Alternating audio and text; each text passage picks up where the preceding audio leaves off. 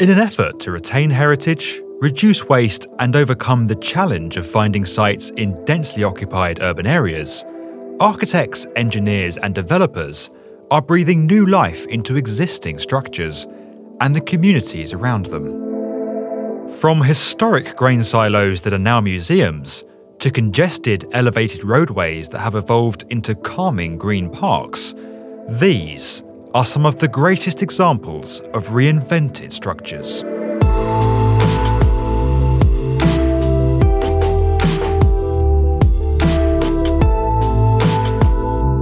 The ongoing revival of Copenhagen's industrial waterfront has seen a number of existing structures repurposed to serve the city's growing demand for apartment living.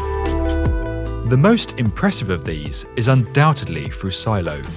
The adaptation of 2 silos formerly used by a soybean processing plant into a single unified structure that features 84 apartments. Balancing their desire for waterfront views with the need to minimise penetrations in the silo and preserve the integrity of its superstructure, architects and engineers hung apartments from the exterior of the silo structures. This approach enabled the silo interiors to be remodelled as full-height lobbies, creating open and naturally lit atria for residents. Following in the footsteps of Paris's Promenade Plantée and New York City's High Line, Solo 7017, widely known as the Seoul Sky Garden, adapts disused transport infrastructure to deliver much-needed green space within a densely developed urban area. With a number of elevated highways being decommissioned, city planners elected to repurpose some overpasses for pedestrian use, improving connections while providing much-needed green space. Opening in 2017, the Sky Garden runs adjacent to Seoul Station and now consists of more than 24,000 individual trees, plants and shrubs along its kilometre route through the city. Standing 17 metres above its surroundings, a number of bridges and staircases have been installed to link the structure with surrounding shops, hotels and neighbourhoods.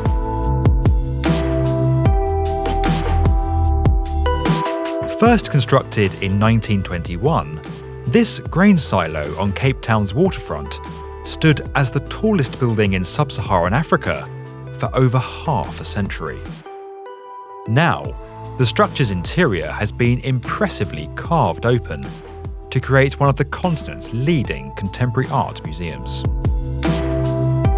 While the building's exterior remained largely unchanged, internally, some 73% of the concrete silos within the structure's storage annex were demolished, while much of the 58-metre elevator tower's interior was removed. These adaptations made room for numerous gallery spaces, along with a luxury hotel, restaurant, and rooftop sculpture garden.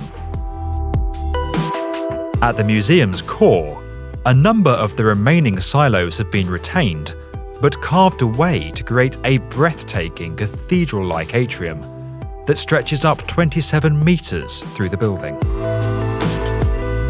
Nodding to the structure's heritage, the ovoid form of this space mirrors that of a grain of corn that was digitally scanned at design stage to inform the plans.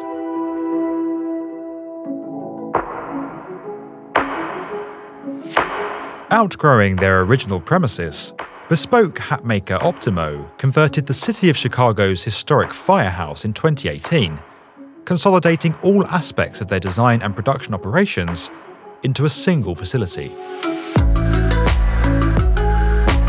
Shunning the idea of a new-build industrial facility and instead making use of the century-old building, Optimo selected the site for its location, reaffirming their commitment to the local community.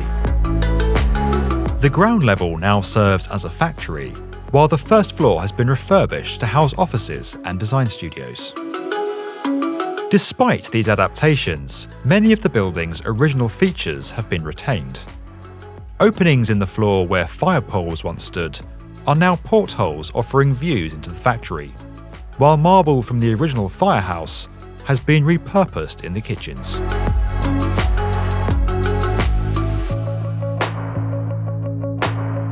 Built inside a historic church dating back to 1884, this library, museum and community centre has become a vibrant part of the city of Voet in the Netherlands.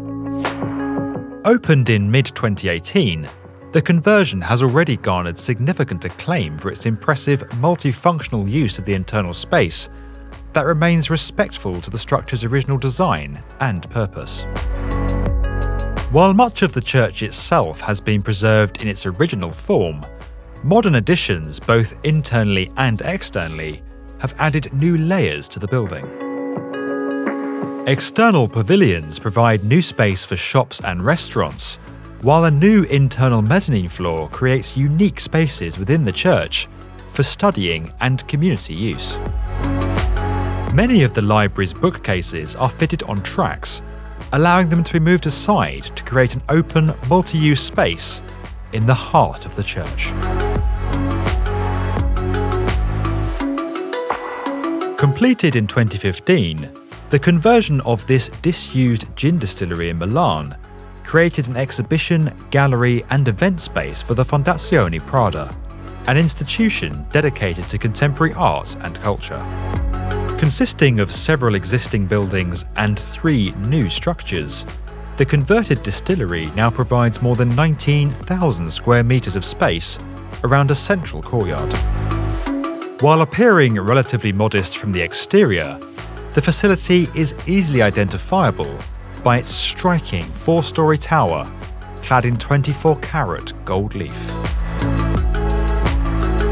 If you enjoyed this video and would like to get more from the definitive video channel for construction, subscribe to the B1M.